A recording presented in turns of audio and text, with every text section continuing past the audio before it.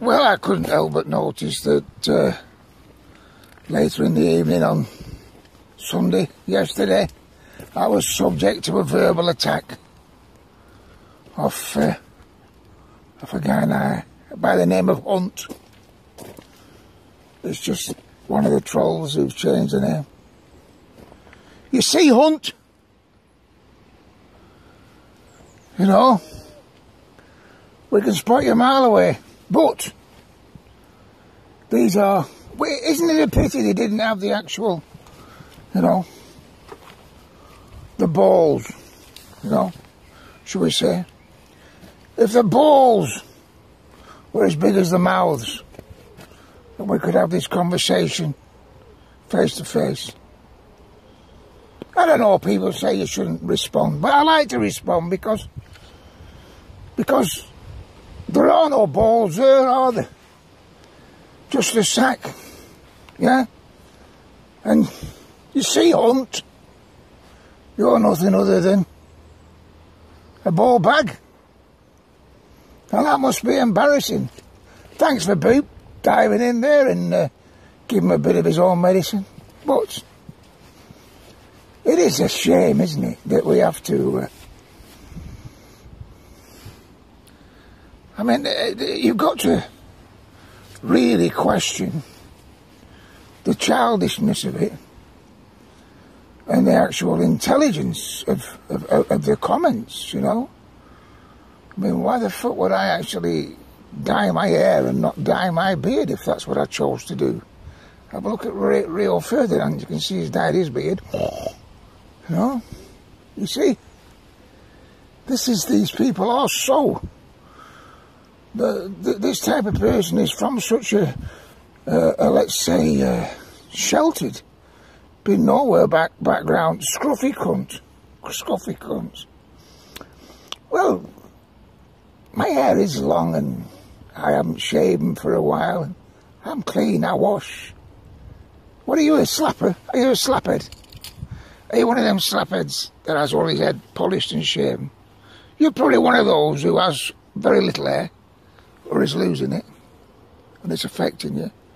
And you probably have the hairs of a fucking egg on your chin, so that when you polish it at night, you can go... You know what I mean? You see, Hunt? Anyway, I have nothing else to say about him, so see you, Hunt. But I must admit, I had a subject on my mind. And it came to fruition through yesterday's, you know, debacle that, well, because I've got the TV in the fucking room and it's accessible now, I do tend to flick it on when I shouldn't do, but I mean, I've always been a sports fan, and I watched that fucking shambolic fucking Wimbledon performance. Not shambolic by Murray in the sense of, you know, he played reasonable tennis. It wasn't the same tennis he would have been forced to play, playing a Federer or a Djokovic. And as much as it's a privileged sport in many senses, I've played tennis in my time, and you know, it does keep you fit and you can build a bit of an heart rate up, battering a ball around. I used to play quite often when we were younger. But it was repulsive, wasn't it, to see, wasn't it, and then Murray thanked the Prime Minister for being there. It was that with Mother in a corner. Yeah. But the rest of them, the royalty and the fucking MPs and they're just general fucking I'm alright jackers to the extreme. You know, from the extreme of the I'm alright jackers, i.e. royalty and fucking MPs and fucking mayors of London, right to the I'm alright jackers sat on the fucking hill. You know? Hemman Hill. Sat on Hemman Hill, they were. Yeah. With the fucking sunglasses on, drinking the champers. What is it, Pimm's, is it? Pimm's and strawberries. Yeah. It is a repulsive scene of overindulgence, Wimbledon. You know? And then we had the bullshit flying later on at the Euro finals, the Championship finals, because Portugal won through playing a defensive role. And well, it's not as if they hadn't told them that's the kind of game they were going to play. You break it down if that's where it is. But anyway, half these fuckers don't know what they're talking about football-wise. They only actually, a lot I know, only actually watch for one reason. For fucking goals or for a bet. They're fucking addicted, and I know so many men today addicted. It's quite incredible, you know. Everything goes on the whole fucking game, right throughout the game. They're betting different fucking times. You know, betting extra time now, a goal in extra time. We'll have fucking, we'll cash out now before fucking the score of the goal. What a lot of fucking shit. Dangerous game, that gambling like that. But anyway, like I say, yeah, just an overindulgence, a complete and utter. You know, Wimbledon, you know, I know of people who still have good interest in it. There's a dog coming up, diving over here, and I'll be getting a kick in the fucking arse in a minute, son. Because she won't like it if you start sniffing her arse, I can assure you. Yeah. Good lad. You tell him to. She's getting old, lad. They don't weigh it up, they can't understand it, some of these people who have dogs. It's alright for their dog to come charging over 500 fucking yards, full bolt. She never moves away from my side. She hasn't got anger in her, but she doesn't like dogs sniffing her arse and that. Over at Cotton, look, see? Have you noticed something about the verges? Yeah, this is a different contract. Yeah. I've told you who lives at Cotton, haven't I? Many of the county council staff, many of the local council staff from all areas. And it looks as though that's been cut there to me. Although I have seen other areas around here that haven't been. But getting back to Wimbledon, yeah. Fucking unbelievable, mate, isn't it? I mean, getting back to there, actually. Because what I was going to talk about was actually the overindulgence of Wimbledon and fucking that, you know, the extreme I'm alright jackers down to the Suda. Yes, it's what like I said. The extreme I'm alright jackers. Suda! Get here! Get here! Get here! Get here! Get here! Yeah, no, well, no, she's getting old, that's all. No, she jumped that wall, nobody. Yeah, no, but she's got a bad leg and she's getting a bit bitchy in her old age, to be honest. She's going blind. Oh, bless her. So she's not keen on other dogs sniffing at her. I didn't believe. She never barked till 7. Well, he only barks if Toby barks. He's 2. Yeah, yeah. So he only barks if the other dog barks. I don't believe she barked till she was 6 or 7. And Well, she doesn't give herself a fright. I think it's about, like you say, she's not sure what's around her when they start sniffing at her. Because her eyesight's going. But The sense of smell might pick up a wee bit. yeah, well, yeah, exactly. Come on. She's a bugger looking for food. Come on. But yeah, I don't know what I was saying now. Got involved in a conversation with a lady. Look, see, verges are all cut here. Very well trimmed. Cotton, see. I thought the whole of Preston had stopped. I don't know which belongs to who these days. But what I was going to say is, look, some beautiful big homes here. Oh, Preston Council up here, look. What would they be doing? They'll be cutting something. I don't know. Come on, over here. That might be better turning it off for a bit. Come on, you. Well, I expected Cotton to be cut, as in sense of the park area. What I didn't expect was it to be cut on the verges. But anyway, she's having to go off over there because the dog's having a doom. But yeah, you know, overindulgence, yeah, from the extreme of the overindulgence to the, you know, to the very extreme, you know, wealthy compared to the likes of fucking your average person full stop. You could see that's what Wimbledon attracts, even on the hill. I'm not saying there aren't some young students that don't get there and enjoy the day and the strawberries, but yeah, well, what I'm on about when I'm coming around here now, because I'm talking a lot of shite, it's the thing that came to me today, and I thought, how much do we really fucking need, like? You know? Because I've been taking a close look at some of the properties being built around this town, you know, from a distance, and they're all fucking down as, you know, 3, 4, 5 bedroom fucking executive dwellings. Zuni, come on, away from there. She's been quite troublesome today, this bitch, and to be honest, she's not been well for 2 days. Get up there, come. But yeah, you know, oh, that's what they're all down as. This, I've just popped up to Cotton, and I think it's 2 miles to get here, and I've passed 7 or 8 different signs, the yellow signs that, you know, point in the direction of a new estate going up. There is a lot being built, and a lot going up round here, but they do all appear to be, you know, the 3, 4, 5 bedroom executive dwellings. It's as if the rest of us have just been fucking cast to one side. I mean, what do you need? How much do people need? You know? Why, if one can rattle around in a fucking mansion, I mean, what is the actual fucking buzz about? You know, a 10, 12 bedroom home, like a lot of these live in, that has 7 or 8 bedrooms totally empty. And maybe, what do they do? Do they get a buzz walking into it or what? Go checking them each and every day? I'm staggered why people seem to get so much, I don't know what they get out of it. What do they get out of having so many extra rooms and reception rooms and all this, and, you know, places that you have to heat and keep within fucking reasonable condition? I don't know. I really don't.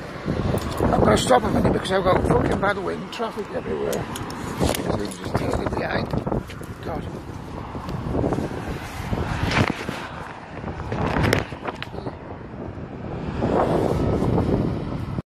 So here we go, look. It's fucking breezy today. Horrible day. Wet as well. Story Homes, welcome to Waterside, opening times. Executive 2, 3, 4 and 5 bedroom properties. We're building new homes. City deal. Preston, South Ribble, Lancashire. In conjunction with Preston Council, South Ribble Council, Homes and Communities Agencies, Lancashire County Council, Lancashire Enterprises, Help to Buy, backed by HM Government, 5-star home builder, 2016, Facebook and Twitter. But look, see, I don't see much on here for fucking me, do you? Story homes, like I said, like the rest of them, only used to be down south of England. And then we get the guys who are doing it, mate. Doing the dirty work, mate. Yeah. What do you think about that? Yeah, fucking hell, it's fucking wild, mate. Not umbrella weather anywhere. Look, see. What a fucking mess. Shit and mud up to your knees. Fucking scaffold, that much fucking scaffold you can't get to the fucking house. Terrifying. What's all that plastic shit round the windowsills and the jorms to stop them getting chipped? I don't mind a chip, do you? It's a bit of character in it. What a fucking job, honestly. I'd have nightmares looking at that. Oh, look at all bags blown up in the bottom in case you fall through. Well, I was in the game for 40 years, I never fell through. Very few do. It soon wakes you up if you do fucking fall through. Fuck me, I knew that was a mistake. I fucking went to them houses then to actually let that woman go past with the dogs, because I don't want to talk to anybody today. I can't be fucking arsed. And fuck me, she's crossed the road and met another woman. Disaster. Could be stood here for a fucking hour. I'll have to find another way around. You know, they're like, fucking hell. And I don't mean just women. Fucking hell. 3 fucking dogs. 2 women. And all we're looking for is a bit of peace soon, isn't it? Junie, are we? She don't want them sniffing her arse. I don't want them fucking questioning my fucking mind. Baritones here. Look, I think these are ugly as fuck. Whether they're shared ownership or not, don't you? Look at this, all black bay windows. Black doors, black garages. Black door on every fucking door. Is that to mark you down as being shared ownership? Is it? Fucking, I remember when council houses were like that, everyone had the same coloured door. Yeah? There's a council house in with that green door. They're all fucking green. Yeah? Then they give you a choice. You could have a choice of 3, I think, red, green or fucking black. People thought they were doing alright because they had a different coloured door. For fuck's sake, mate. Yeah? Fucking taking the piss. Seriously, you know? How much do we need? How much does each fucking family or fucking individual need? Yeah? I mentioned the other day, I think, that this town is full of students. And the accommodations for the students in town is incredible. They've built fucking block after block of 2 and 3 bedroom fucking apartments for students. Now, there's a possibility with this fucking Brexit that a lot of these overseas students won't be coming anymore. I can see fucking the people, some of the people living in them poxy little fucking pigeonholes. It's different when you're young, innit? And a student, and fucking spewing, fucking pissing and fucking boozing every fucking night and not giving a shite. Everyone gets on, don't they? A few squabbles and a few fucking, you know, crosswords. But you get on with it, don't you? And do your studies. When you're older, you don't want ramming in like that, in like a fucking sardine in a fucking tin. Yeah, till some cunt opens your fucking lid. It's a fucking joke, mate. I'm telling you, it's poison. It's poison when you think about how much room some of these fuckers have. And dozens of them, a fucking big percentage of people, with fucking bedroom after bedroom, fucking, you know, reception room after reception room that they never fucking use. Lodges on the outside, fucking garages fucking that big, you could fucking live in it, and yet they've got fuck all but junk stuck in it. You know? It's a pretty sad state of affairs that you can deny people a low-cost home that they want to fucking go into to have some shelter from the harshness of a northwest fucking winter, from, you know, without it actually costing them every fucking penny they earn or every penny that they possess. Yeah? They want a bit of security, you know, like I said many a time, a wooden cabin, a caravan or whatever. But the fucking, you know, just to be secure and just to be, have your own privacy. Yeah? It's just unbelievable. I find it unbelievable. Capitalism fucking smashing the fucking, well, ordinary people to pieces, mate. You know, either tying them to a 35-year fucking mortgage where they haven't got time to bring the fucking kids up half the fucking time. You know, they haven't got time to take their dog for a walk in the morning for a shit before they rush off to work. Yeah, because they're tied to this fucking mortgage. And yet, these are the fuckers. What's the name?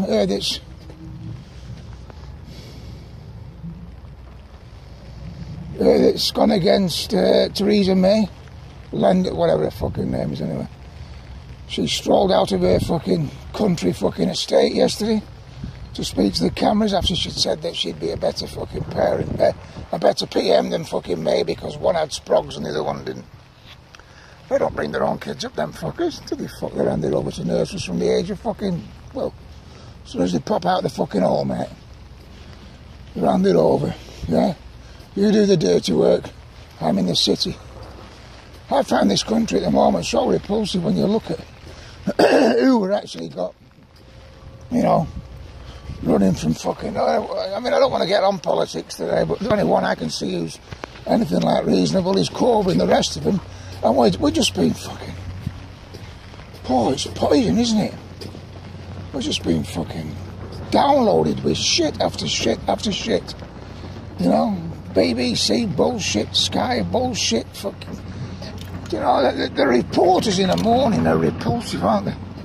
They only have to open the mouth. And Britain today is celebrating 2 great days of sport. Yeah. Yesterday was an unbelievable day. Murray won the fucking Wimbledon, and fucking that other fucker who drives a car around, you know, fucking Hamilton, he won the British Grand Prix. Again, that's another top sport, fucking, you know, for a select few to fucking... Oh, it's repulsive. This is repulsive. Times have changed in this country, and I'll tell you what, it isn't leaving much fucking hope for us. There's Mr. Cornell, whatever his name is, there cuts his fucking footings out. Well, the bricklayers aren't working, that's a shock. Everything goes, I know is. Well, I must admit, I had to piss my sides when I got to this far at Cottam, and their edges haven't been cut. You know, look what they've done here. Don't go fucking telling me all this doesn't come in one contract. This piece of grass where the daffodils grow, look, they've left 3 feet at the side as a government protest, and it's certainly nowhere near as long as it is round the end where my mother lives. Look, it's a protest, that's what they said it was, to the government. They want us silly cunts to ring up the government and say, well, stop cutting this and cutting that. Our poor council can't afford to cut all its grass. Well, that's a joke, that, isn't it? They've left that on purpose, mate. That tells me exactly what it's about, because there's no way the guy cutting this wouldn't have cut that edge. Yeah? This is about fucking trying to make a point.